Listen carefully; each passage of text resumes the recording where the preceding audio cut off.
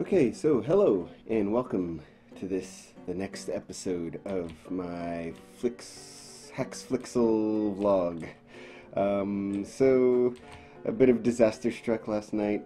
I had recorded an episode and then I went through and I was trying to edit things and I ended up overwriting my video.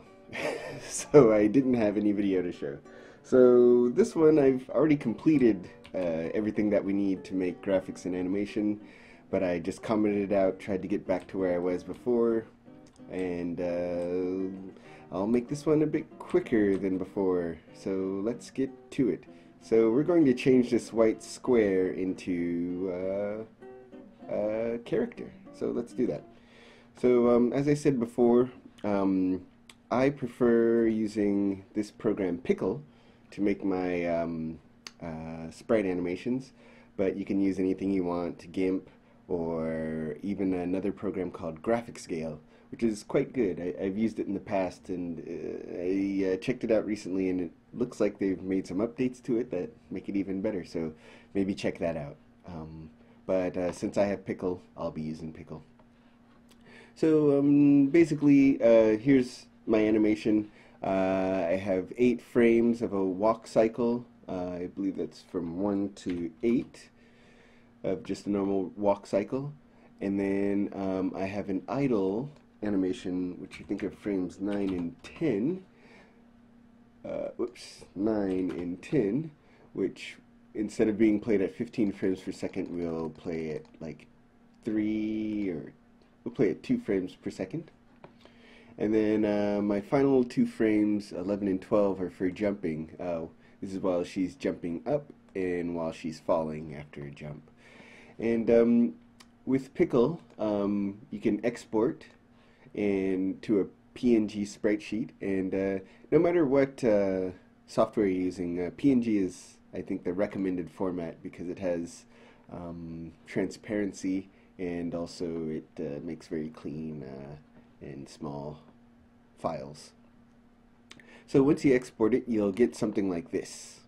My sprite here is actually a 16 by 18 by 18. Yeah, I think 16 wide, 18 tall sprite sheet. That's important to know. You're going to need to remember that. So it'll render out all your frames like this. And basically, before, in previous versions of Flixel, in the AS3 version, you had to line them up like this. And it would number 0, 1, 2, 3 to, I guess, 0 to 11 in this case. But with HaxeFlixel, you can do it in a grid, like, 4 by 3 or something like that. But I think just the thing to keep in mind is that if you have any empty frames, they will still be numbered along with the others. But it shouldn't really be much of a problem.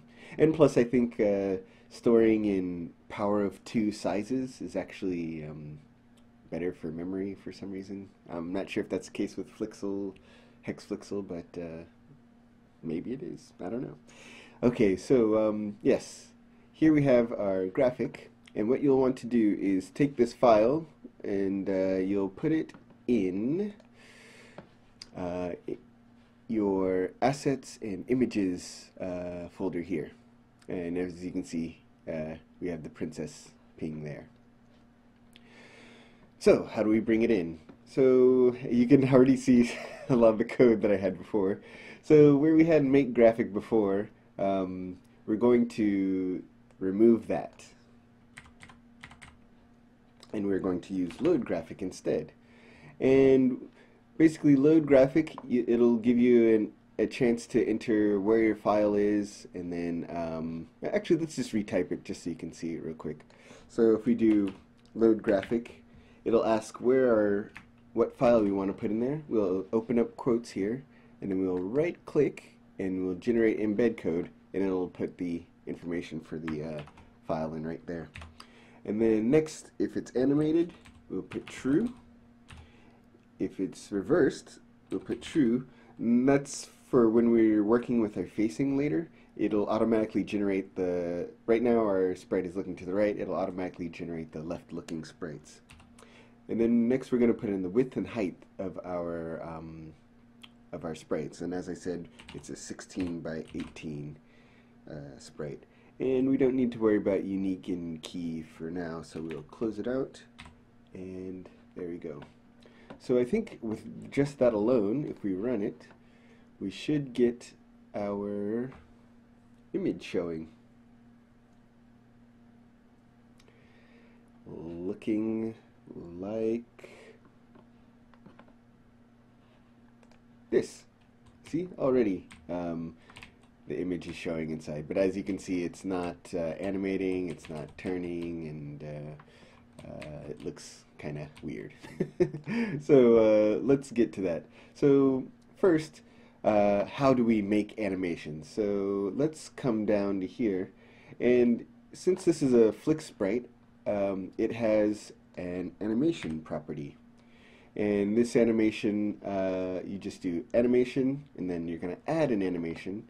First you'll put in the name, and then next we're going to put in this array of the frames of the animation we want. So if you remember, we have our walk in 8 frames, so that's these 8, 1, 2, 3, 4, 5, 6, 7, 8. But if you remember, it starts with 0, so that'll be 0 through 7. So we just put in 0 up to 7. And then here is our frame rate, and if you remember here I was running it at 15 frames per second. And then last is, what is last?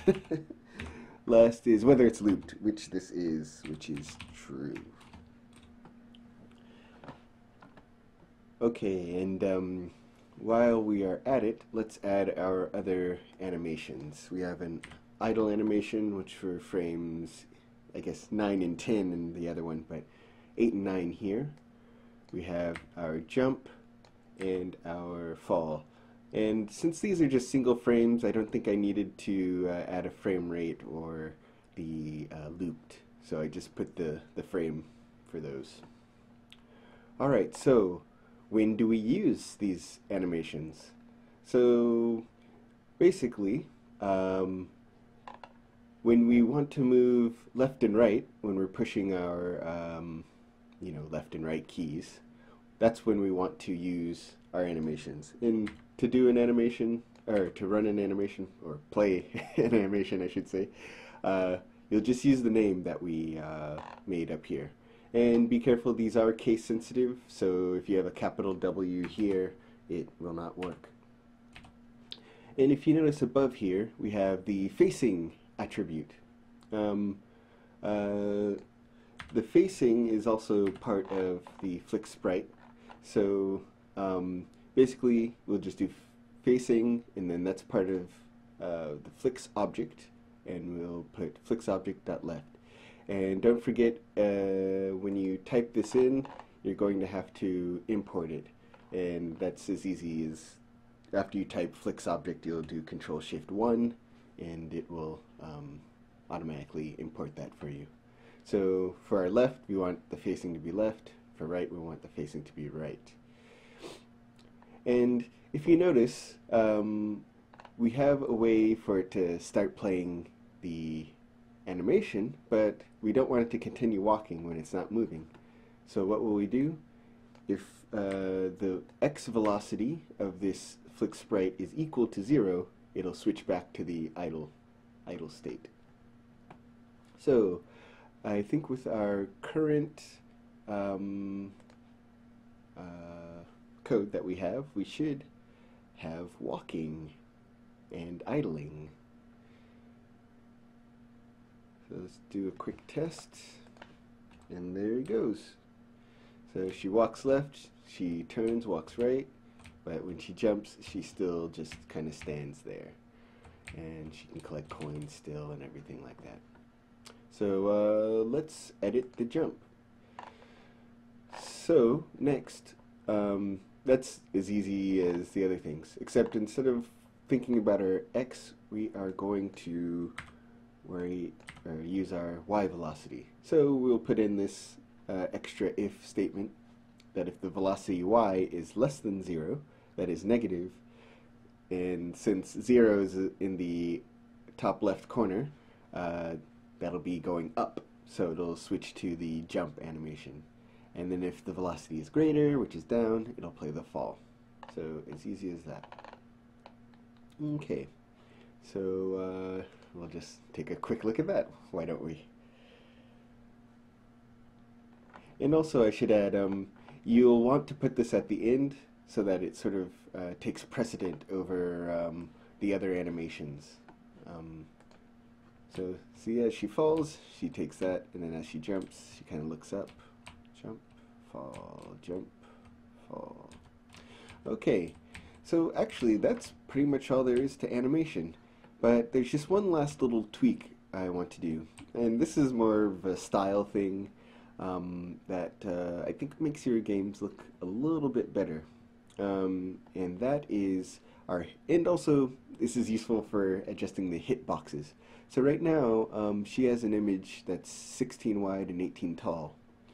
So what we'll want to do is, like, say if there's a wall here, she would kind of hit it, but like not really touch the wall because the image is a little bit bigger than where the pixels are. So let's look at changing the hitbox. So when you load a graphic, it automatically sets the hitbox to the size of what you enter in here, which is the size of the image. But if you, after you load the graphic, if you change the width and the height, it will change the hitbox without changing the graphic. So we're going to go with a width of 8 and a height of 14. This width will, I think, cut into her graphic a little bit, but it kind of adds a little bit of, I would say, 3D-ness when she's like touching against the wall or something. And then after we change it, so when you change the box, it'll shrink into the top left corner as it usually does. So we need to offset it with a new flix point, moving it 5 pixels to the right and 1 pixel down. So basically, putting it just 1 pixel down, it will have the box kind of high, which essentially will make her feet stick into the ground a little bit more. And I kind of like that look for it. And then I believe one other thing you'll need to change is in our play state, we added the player. So we recreated the player, and then before we just directly added her below.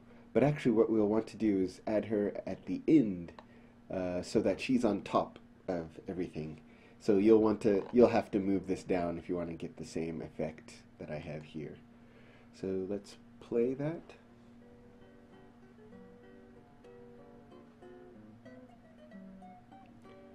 And here we go. Now when she falls and, yep, touches down, there she is. She's kind of, on the ground. And already it kind of gives the illusion that maybe she's not, standing right on the horizon. Now this is a horizon that maybe goes off into the distance some indeterminate amount. And yeah, it just makes it look a little bit more real, more depth, more oomph, and all that. So that's it for this episode. I think maybe the second time through it went much quicker, and I hope that I didn't really skip over anything that would be useful to know. Yeah, so that's all for this episode. In the next episode, we're going to make some tile maps, which I might have to split it up into different episodes because there's a lot to cover in that arena. But I will see you then. Bye.